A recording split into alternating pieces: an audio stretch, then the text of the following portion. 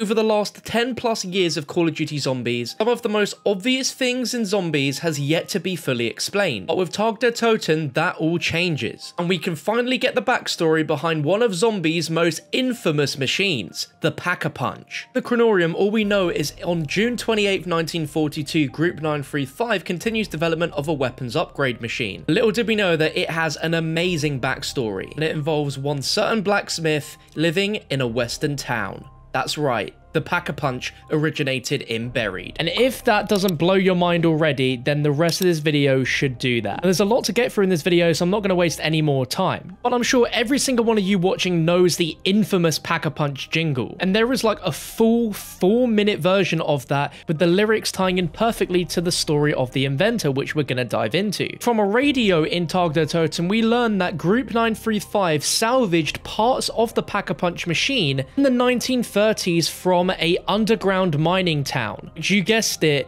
is Buried. As the timeline said, it wasn't lying, as Group 935 furthered the development of the Pack-a-Punch machine, but they weren't the original inventors. Simply found parts of the Pack-a-Punch machine in Buried and then built up schematics to recreate the Pack-a-Punch for their own. And that's how we've seen it from Riese onwards in Ether Zombies. If Group 935 didn't invent the Pack-a-Punch machine, then who did, and why was it in Buried? Thankfully, we can hear from the man himself who invented it. And this explains everything. It explains the Buried witches being the inventor's mum, back as a spirit of a younger version of herself. We learn that the inventor worked in a mine where he discovered element 115, which turned the townfolk into zombies who killed his mum. And in his dreams, he's spoken to by 2 angels, Dr. Monty and the Shadow Man, who tell him to create the Pack-a-Punch machine and help him do so. Further on from helping him build the Pack-a-Punch machine, he also wants him to build the Agarthan device. And we also learn about how the town itself got shifted in time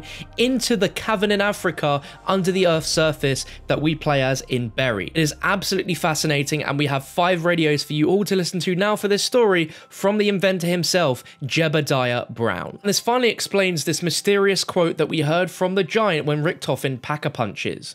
This machine was built by a good man, a blacksmith in the Old West. I hope I can one day thank him. This rounds up Treyarch's oldest secret and mystery, and it is told in the most incredible way possible. The day's the 14th of April, the year of our Lord 1885. A day I will hold dear until my last. I have done and spent 30 years of my life in Purgatory Point. My ma brought me out here when I was but 10 years young. She hoped to give us a chance at a new life. They're good folk here in Purgatory Point. Sure, sometimes they get a little rowdy, and maybe we strayed too far from heaven's gaze, but what do you expect from a frontier mining town? Something happened to one of the miners. Clive Farnsworth, a good man, came by the shop a few times. Anyway, he went down into that mine, stayed down there for 10 days. When he came back up, he was changed. They say he was like a feral animal, rabid and carnivorous. His mind was gone, his flesh all sallow and bloody, his eyes ablaze in a red light. First home he stumbled upon was me and Ma's. I was at the shop at the time. Ma went out to meet him, and Clive, Doc said it happened quick. Clive jumped on her, ripped her throat. Old Bill ran over, put 2 through Clive's skull, shot him dead, like a dog. But Ma, she's been laid to rest now. She'll rise up to heaven, and bless her soul, she'll be greeted with open arms. That mine, they've been digging for that blue rock. Some folks say you stare too long, you'll find the devil in it. I need answers. I need to understand what happened. I'll head down to that mine tomorrow. The day's the 19th of April, The year of our Lord, 1885. Somehow. I don't know how it's possible. Last I recall, I was headed into the mine. I swear, I was only down there for a few hours. When I come back up, townsfolk say I've been missing for 5 days. Then there was last night. When I slept, I had a vision. 2 angels came down to me from heaven. They told me I needed to be ready to prepare for what was coming. And what was coming, they would not tell me, but how to prepare. Build a machine, they said. A machine that will grant you great power. Now, this machine was complex, requiring craftsmanship and mechanical skill I did not have. I told them such, but they said not to worry. They would guide my hands. The way they described it, it sounded like an oven or a kiln. You stick your rifle inside, and when it come back out, well, let's just say that rifle would pack a serious punch. The day's the 30th of June, the year of our Lord, 1885. My invention is the talk of the town. People been coming from far and wide, eager for a chance to upgrade their firearm. Revolver, rifle, the machine don't care. It'll pack 'em all. I pray every night, thanking the heavens for sending them 2 angels.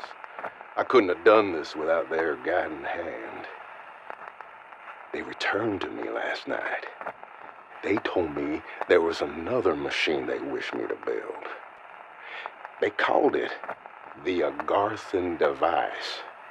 Said it had the power to grant that which one truly desires. I told them I was their servant. Show me the path and I will walk. They said I needed 3 things. The blood of an elder god, an elemental shard, and a metallic vessel to harness and carry both. To find the blood, they instructed me to travel to the bottom of the ocean. I told them this I could not do, for I would perish.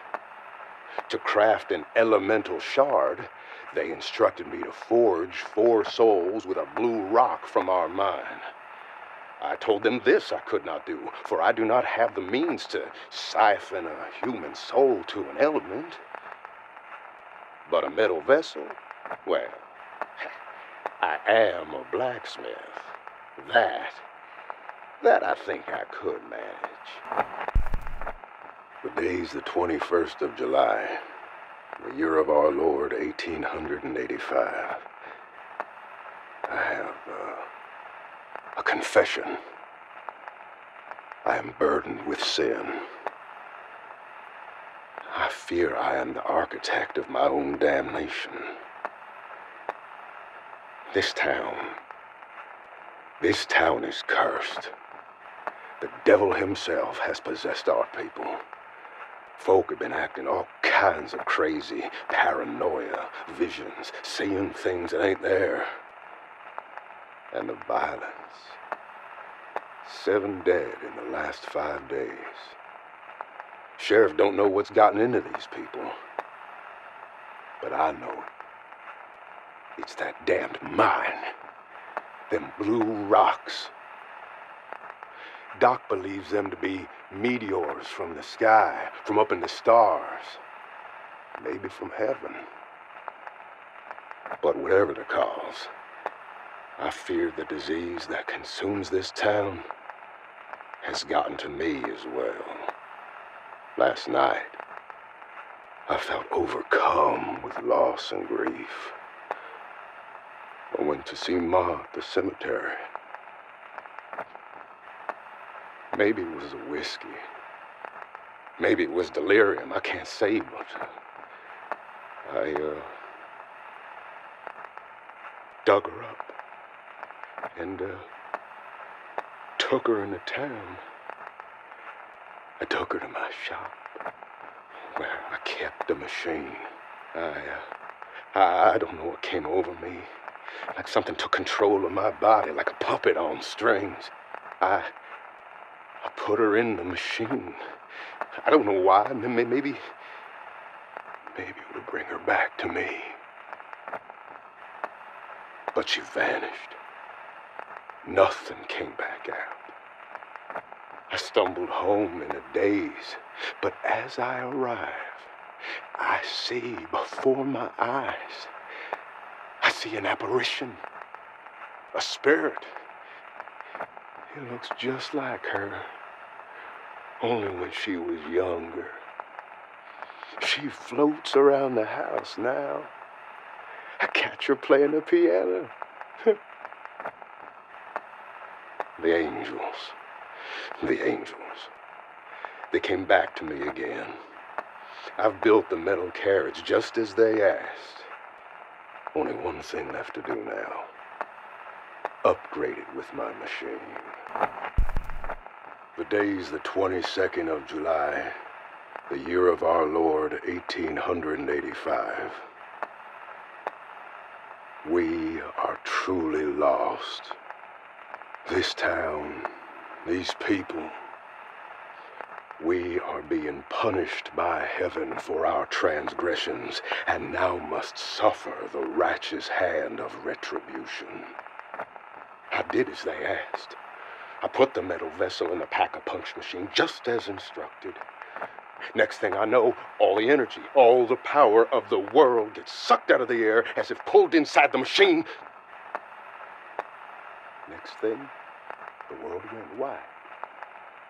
I came to, and I see that my shop, all the people, the whole damn town has been transported, as if willed by the Lord, into this cavern buried below the surface of the earth. I fear we are at the threshold of hell, the world just waiting to open below our feet. We've been overrun by the devil's army. The dead have risen and now do us in battle. My name is Jebediah Brown, and I bow humbly before the two angels and ask for forgiveness. Show us the path to salvation. We are listening. Hello?